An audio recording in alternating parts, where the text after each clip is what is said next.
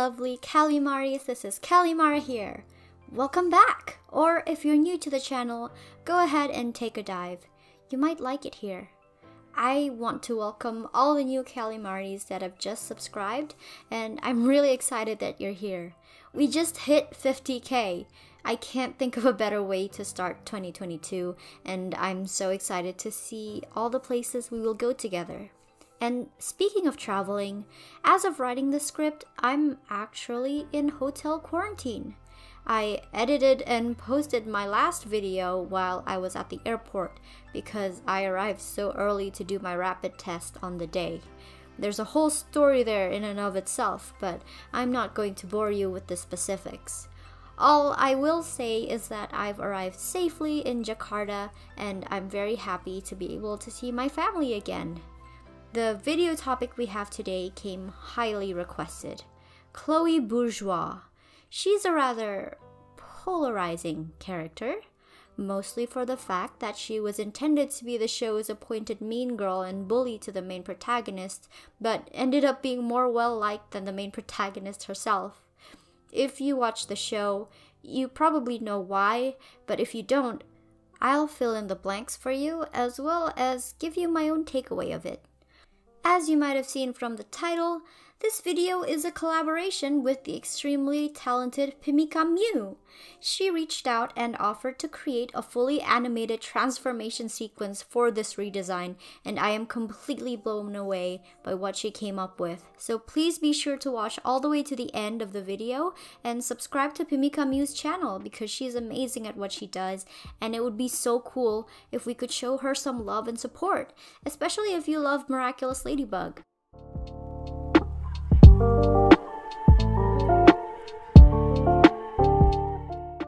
For some context, Chloe Bourgeois is one of the main antagonists in the show.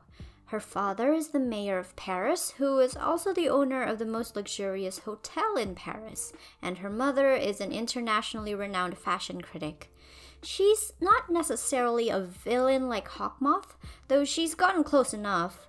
Chloe alone has caused a lot, if not most of the akumatizations in the show, and has been akumatized herself like 4 times. But there's something about her that just makes me hesitant to truly call her a villain, which I will get into later. For my redesign, I know I wanted to change up Chloe's regular outfit because I showed her character illustration to my mom and my sister, and they both said that she looks like an unmarried middle-aged woman. I think this is mostly the fault of Thomas's dated knowledge on fashion trends because no one has worn blue eyeshadow and nude lipstick since the early 2000s, which is presumably also the last time Thomas cared about fashion. And before you say that the show is set in the early 2000s, the characters have smartphones with touchscreens.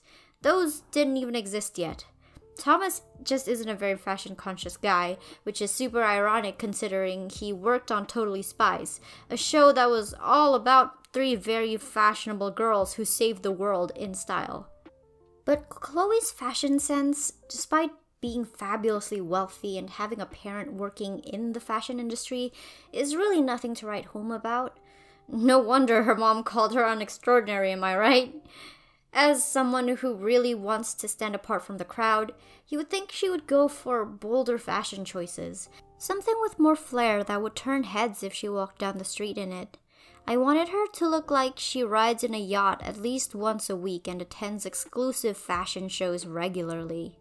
I wasn't quite sure how I would communicate that at first, so I started by putting her in a sassy but high fashion pose that makes it seem like she's turning around to judge you for trying to talk to her. I really wanted to emulate iconic mean girl characters like Regina George and Heather Chandler in this redesign, where you hate them, but you still want them to like you. I knew I wanted to put her in some platform heels because it makes her seem more grown up and sophisticated, but aside from that, I wasn't sure what to do for her actual outfit.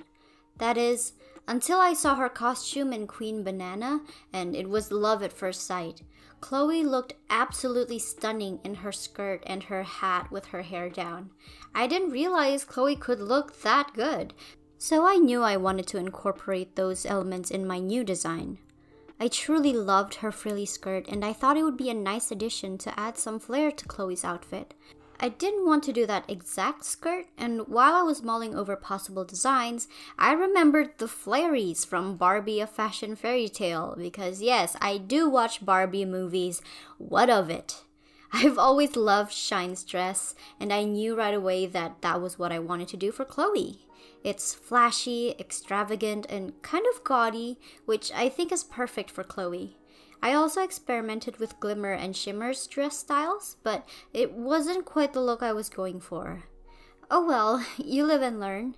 I also decided to give her tights underneath for safety, keeping in mind she's still only 14-15 and we don't want any upskirts here.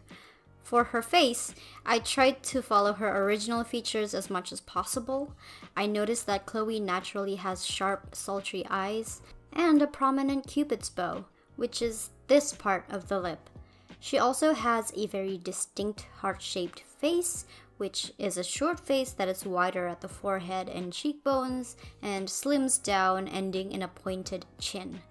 I wanted to keep these unique features of hers while also updating other things like her makeup because, well, Audrey might be justified in thinking Chloe's a disappointment otherwise. Later on, you'll see me giving her a gold smoky eye look because it's a bit more on trend these days, as well as a glossy pink lip instead of a nude matte one. I didn't necessarily want to water her down and make her seem more friendly or approachable. Instead, I went in full force and gave her the most intimidating glare I could. Like, if looks could kill, you'd drop dead right there and then. Oh, fun fact, when I started color picking to color in her eyes, which you will see later on in the video, I realized that she actually has the exact same eye color and gradient as the Guardians from Breath of the Wild, which I think is extremely fitting because they attack with lasers that they shoot out of their eye as well. I added her hat, which is a chic sun hat that I think makes her look really posh and stylish, and I decided I would keep her hair down to let her show off her freshly styled hair every single day. And of course, to complete the look, I also gave her a chic, likely way too expensive handbag.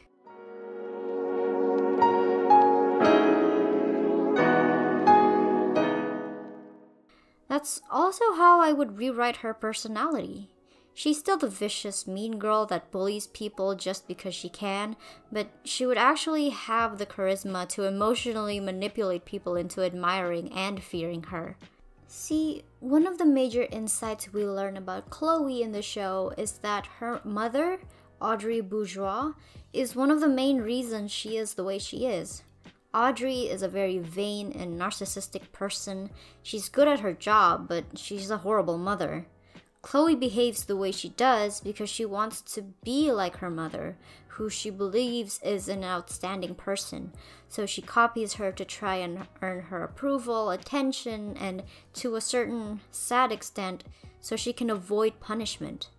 This is demonstrated perfectly when Audrey, akumatized into Style Queen, threatened to turn her own daughter into a gold statue until Chloe convinced her to let her be her assistant, her accomplice. If you think Audrey is only saying that because she became eviler as Style Queen, literally a few moments ago, she also tried to fire Chloe as her daughter because she didn't like the wrapping paper Chloe chose for a gift she gave her. That's just how she is. Chloe outright states that the reason she was so nasty was to be like her mother, so that she would like her. Because in the end, the only person whose approval Chloe really craved the most was Audrey's. Of course, we'll never really know to what extent of her selfish, entitled, rude, vicious personality is nurture as opposed to nature, but even then, the current Chloe is a pushover when it comes to being the big, bad, scary bully, since no one is really scared of her and the whole class is against her.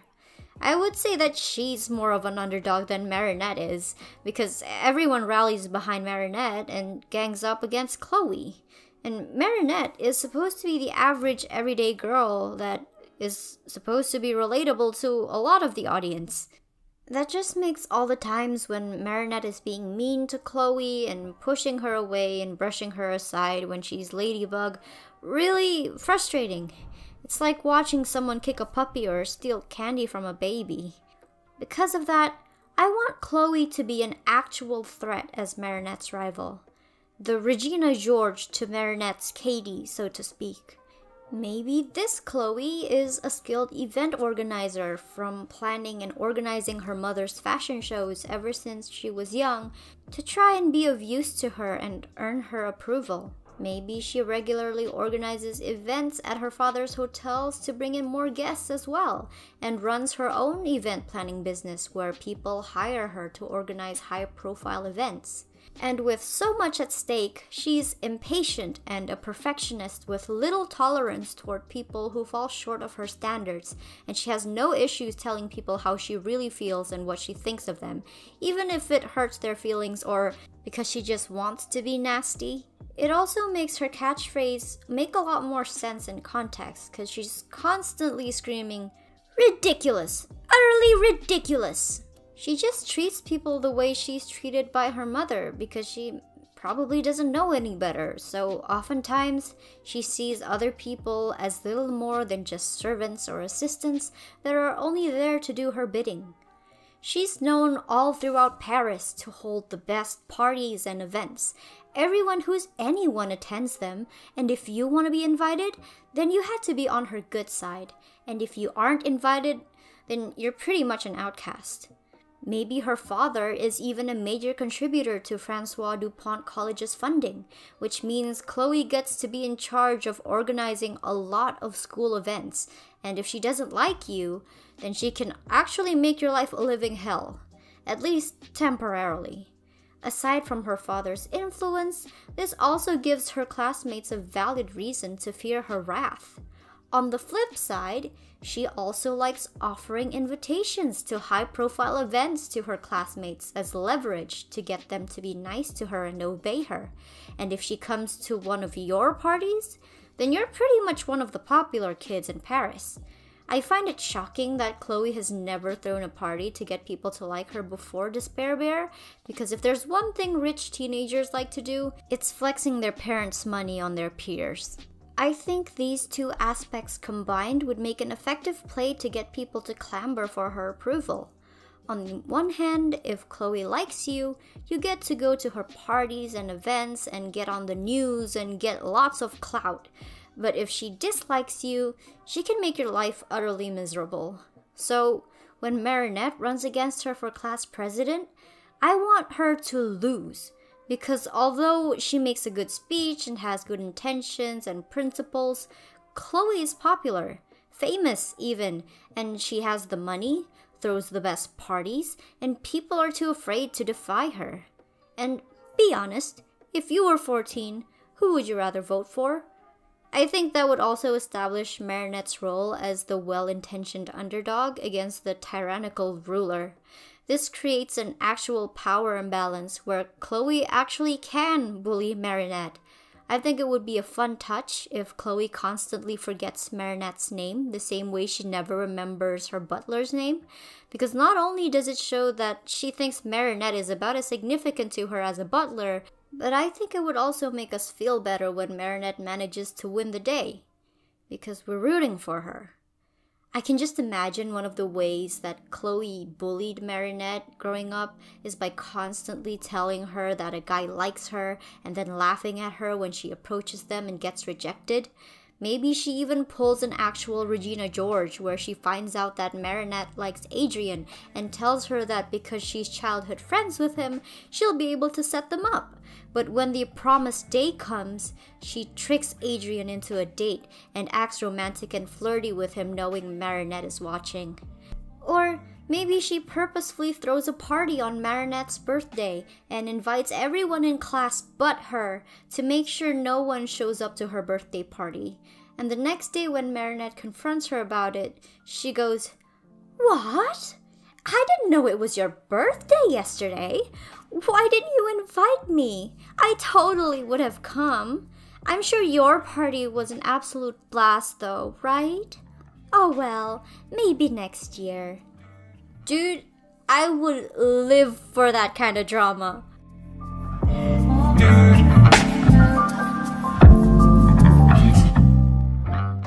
At this point, if you've never seen Miraculous Ladybug before, you're probably wondering how real Chloe is faring in the show, or if you're an avid viewer of the show, you might be wondering about my takes on how Chloe is handled as a character. And unfortunately, it's not great. Similar to Adrian, Chloe came from a broken home and a dysfunctional family, but the main difference between Adrian and Chloe's upbringing, despite both coming from extremely wealthy and famous families, and the theory that Adrian was a senti-monster all along, is that at least Adrian's family was functional for a time. Chloe's parents were separated by choice, and whenever they were together, didn't exactly get along very well, mostly because of Audrey. Heck, Audrey literally had a child with another man while she was in New York, while she was still married to Andre. On top of that, neither of Chloe's parents were really in her life. Chloe was basically raised by her butler. Unfortunately, Chloe also idolizes her mother, which might be why she's so misguided. When I first started the series, I absolutely hated Chloe. She was so unpleasant, and her actions always seemed to cross a line every time she's on screen. Whenever she opened her mouth, I wanted to skip her entire dialogue, and I genuinely wondered how people could possibly say she's their favorite character. And don't get me wrong, I didn't hate her because she was mean. In fact, the only times I did like her was when she was being mean to Marinette, because she actually deserves it. But then, I remember that Chloe was purposefully written to be annoying and unlikable and easy to hate, so in that regard, she's actually fulfilling her role very well. If you grew up watching Totally Spies, then you might know who Mandy is. Mandy is the high school bully that antagonizes the main characters of that show. Sound familiar? Mandy is essentially Chloe to a T. She's rude, mean, petty, arrogant, completely spoiled by her dad, but has a harsh mother, and she lives to make the protagonist's lives miserable.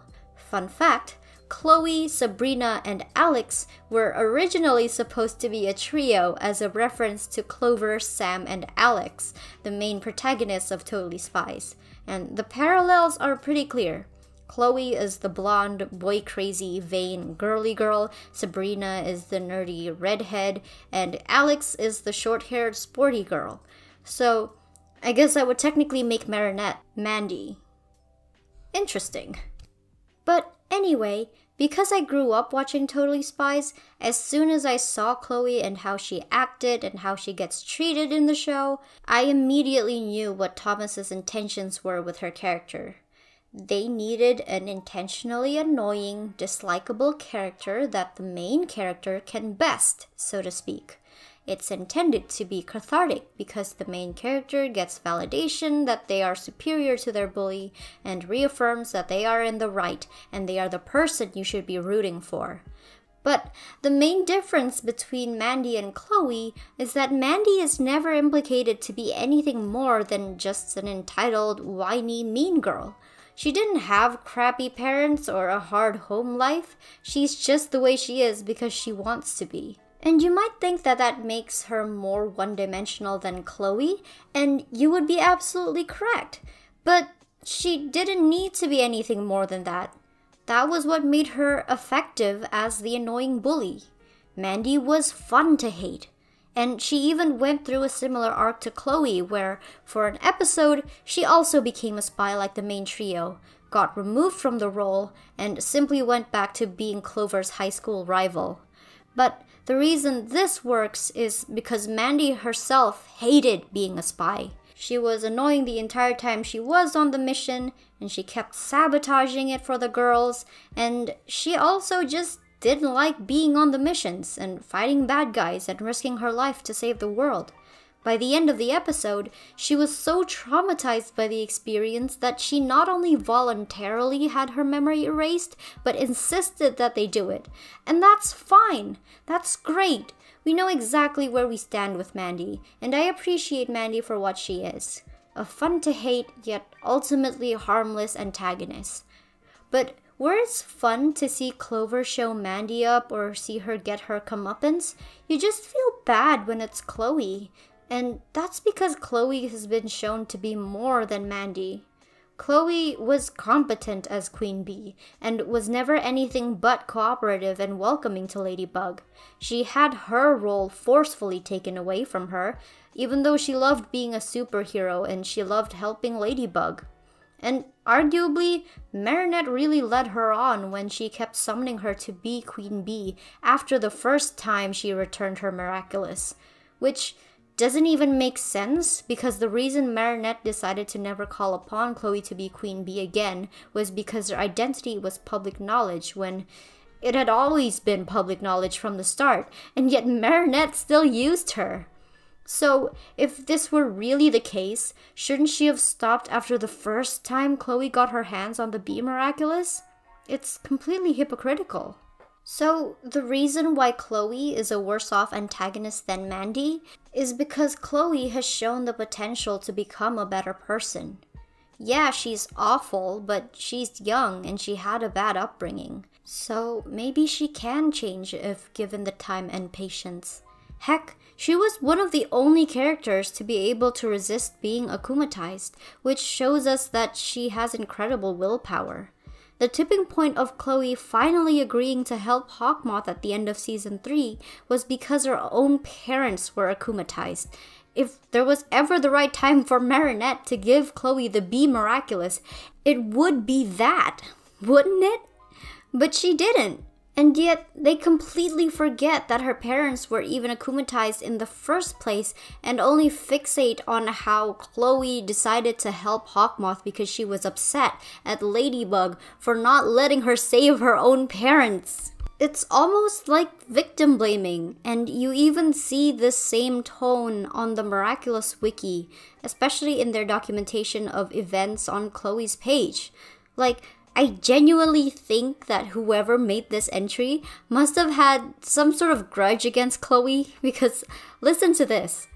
When talking about her in the episode Heart Hunter, they noted that Chloe got upset at being passed up by Ladybug in favor of a different heroine, not because she wanted to save her parents, who, mind you, were the two people that got akumatized in the first place, but because she is just being entitled and has grown too possessive of her powers, and that Chloe couldn't be a hero because she didn't understand selflessness, that by giving up her powers, she would protect everyone in her life from Paris's villains, when the only time the people in her life were actually affected was after her powers had been taken away by Ladybug, and she was powerless to do anything about it.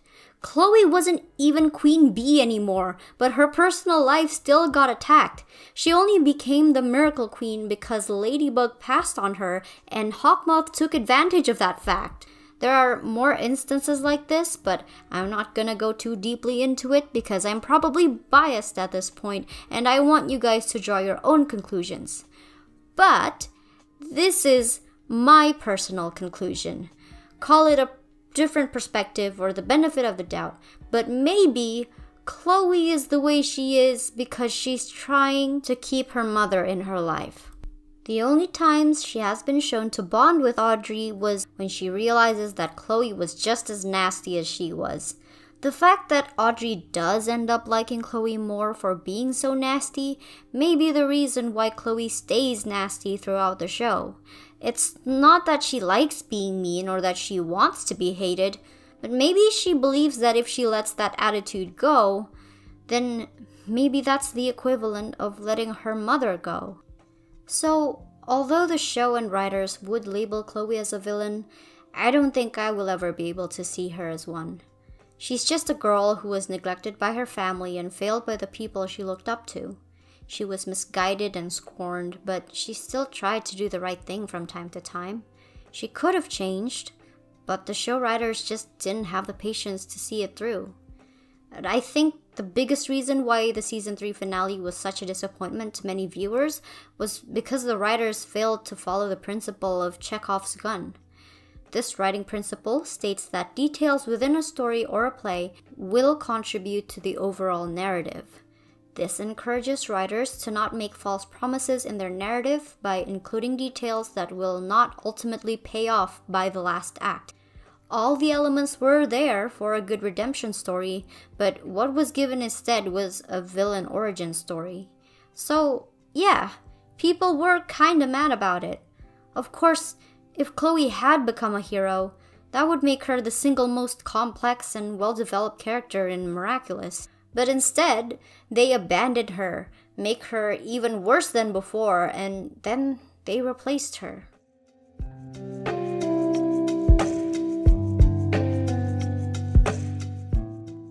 So, if you guys are subscribed to me, then you would have seen my Queen Bee design in full already. So make sure you subscribe if you want early access to these designs.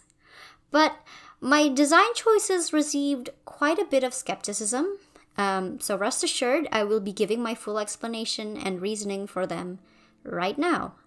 The original Queen Bee outfit is the standard Miraculous style skin-tight spandex suit, and honestly, aside from the patterns, there isn't much to it.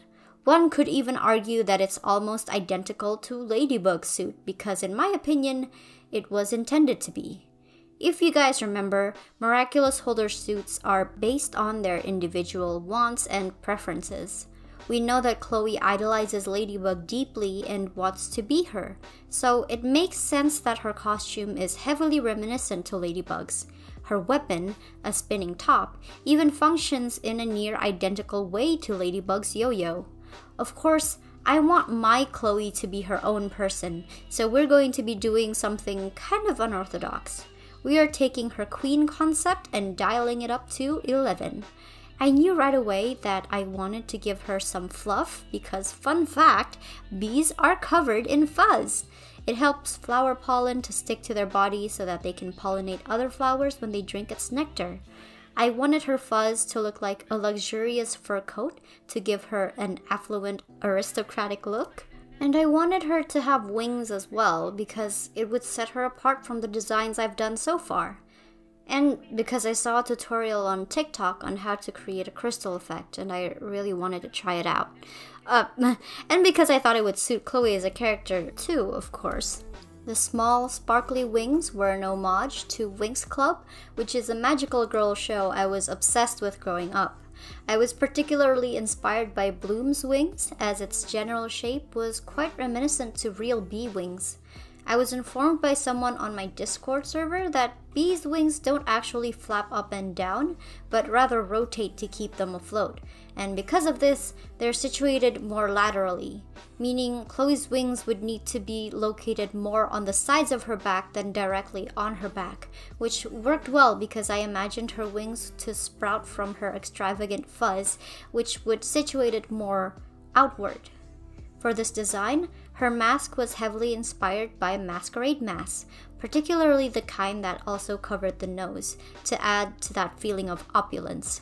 I gave the edges of the mask an angular shape to complement her eyes, but that ended up being obscured by her hair. Of course I kept her ponytail in curls because I genuinely loved that about the original design, and I intentionally shaped the ends to look like stingers. Later on, when I colored in her hair, I decided to give it a brassy undertone similar to my design of Chat Noir because I knew I wanted to do an ombre of dark brown at the ends to hammer home the stinger idea, and it would blend the colors better. But the biggest conflict I had for this design was actually what to do with her bottoms. See, initially, I planned for her to stay in her skin-tight spandex-like outfit with only the addition of her fuzz, but then I saw this costume design, which was so regal and effective that it made me really want to go for a skirt, because I could use it to create the illusion of a bee's abdomen and stinger. But the conflict I mentioned before actually lies in the practicality of the design. How easy would it be for Chloe to move around and fight in a form-fitting skirt, even if it's made from stretchy material that can slide? I could go for a shorter skirt, of course, but I thought it would take away from the silhouette and regal feel of it.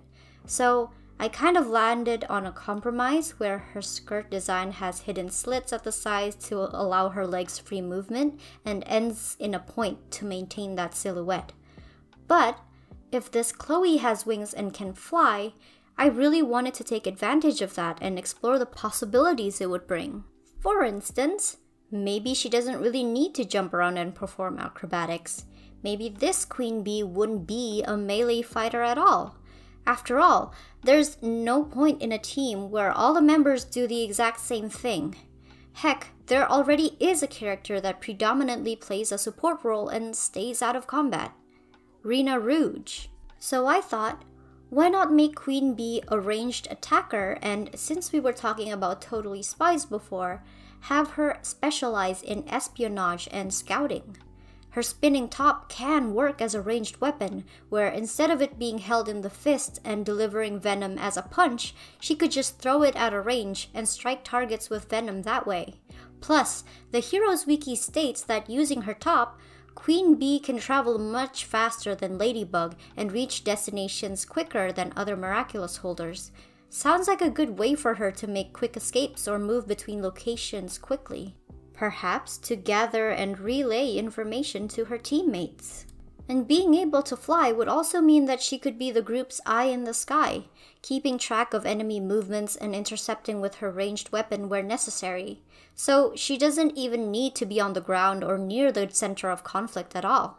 Because of that, I thought, fuck it, I'll go full Winx Club / Totally Spies with her and give her some heals to complete her prima donna look. To assist in this role, I thought it would be a good idea for Queen Bee to have worker bees, which are similar in concept to the swarm she conjured as Miracle Queen, except their only function is to allow Queen Bee to see and hear what they're seeing and hearing, effectively letting her scout an area, listen into what the enemy is saying, and keep track of their enemy's every move from a safe distance. After all, as a queen, she doesn't need to be the one getting her hands dirty or messing up her hair. With the intel that Queen Bee manages to gather on the enemy, she's a valuable asset in beating them to the punch and stopping them before they get a chance to execute their ultimate plan. So, yes, this Queen Bee is now a super spy with an outfit to match that orchestrates the villain's downfall from the shadows before they even know what's happening. I think it would also be really cute if Queen Bee just calls everyone else in the team her worker bees and she bosses them around. I think that would be really in character for her.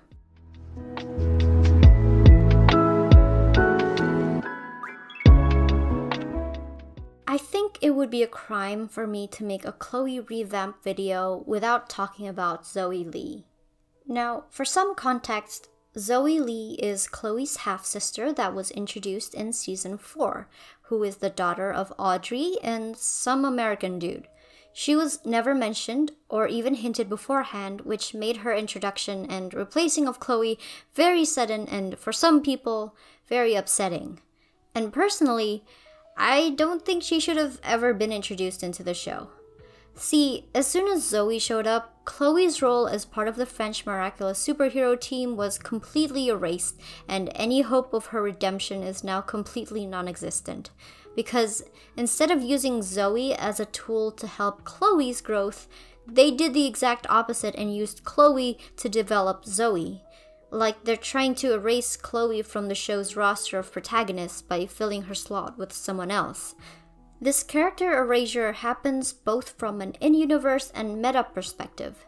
In-universe, the only times they'll mention or reference Queen Bee is when it involves Chloe being akumatized by Hawkmoth or when she's being remembered for her betrayal as opposed to the good she tried to do. I mean, the episode Queen Banana is literally about Zoe replacing Chloe's role in a film production. It's not exactly subtle. And from a meta perspective, well, just look at this poster. You're telling me that that spot shouldn't have gone to Chloe, the character that's been there since day one, that's heavily B-coded, but a completely new character we've never even seen before?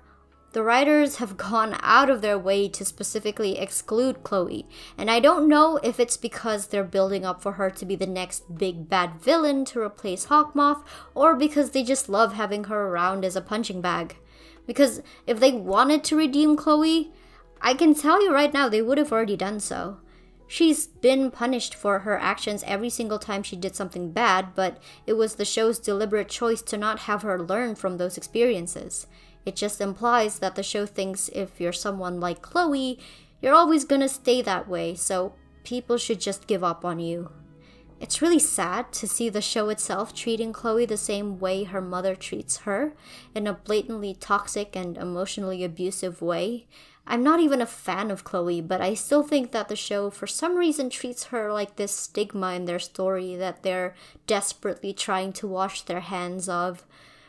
I just can't help but think the reason they did this was so that Marinette gets to work with only her friends and be surrounded by yes men, which, first of all, feels a lot like nepotism, and second of all, it's extremely unrealistic. You have to question what sort of message the show is trying to convey. Only work with people you like. If you don't like someone, don't try to make it work, just cut them out. Doesn't sound very educational and family friendly to me. A lot of the time, you don't get to pick who you work with in real life. If they'd kept Queen Bee, it would have taught Marinette that sometimes you have to work with people who are difficult or people you don't like because life won't always go your way. Because really, the only obstacle here is Marinette's emotional baggage toward Chloe. So the big lesson that she needs to learn is that she shouldn't take her feelings to work and learn some professionalism. Which, mind you, is a prevalent issue in the show every time Chloe gets involved, and yet is never acknowledged. And yeah, Chloe's identity is public knowledge, but that never stopped Iron Man. And Chloe lives in a very secure hotel and is wealthy enough to hire security guards to keep reporters and paparazzi away. And regarding the threat to her family, well, magical charms are a thing now, so she can just give those to the people close to her.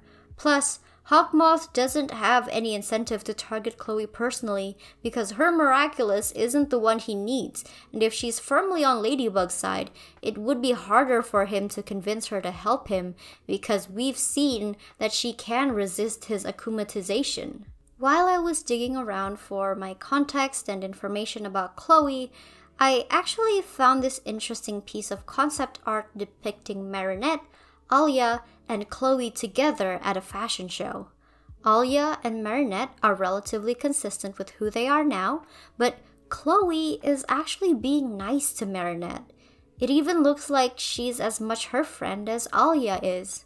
So what I'm thinking is that this is another Felix situation, where Thomas decided to include the original character concept as a separate character in the show, which is the equivalent of Felix showing up and becoming the new Cat Noir while Adrian, I don't know, goes back to being homeschooled.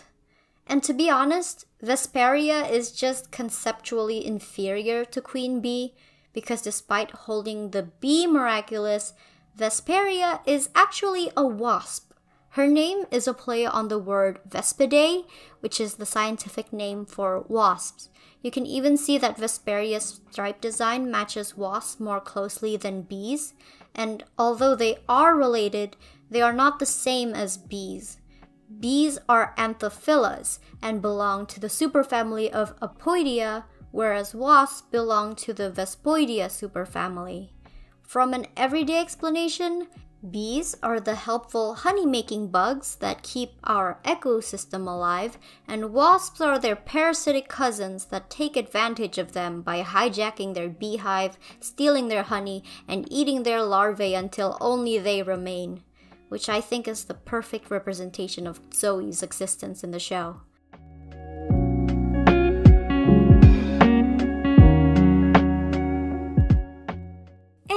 This is the final design. I hope you guys like it. She took a lot of work, but I was really happy with how she turned out. Thank you so much for watching all the way to the end. Make sure to follow me on all my social media because I post a lot of exclusive sneak peeks there. Check out my comic because that will make me really happy. And now, without further ado, here is Chloe's new transformation sequence. Goodbye! Pollen, back